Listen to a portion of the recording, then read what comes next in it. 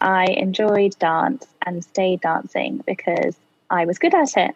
I was quite a slow, shy little girl. I know now that's because I have dyspraxia, which is a neurodiversity or learning difference, which affects your motor neurons. So I struggled with social interactions, but for some reason, I was good at dancing, which is kind of weird for a dyspraxic person because if you don't know what it is, it's often described as dyslexia, but with your hands. So it really affects your coordination. But I am, I always get this word wrong, but Rosie and Rosh know it.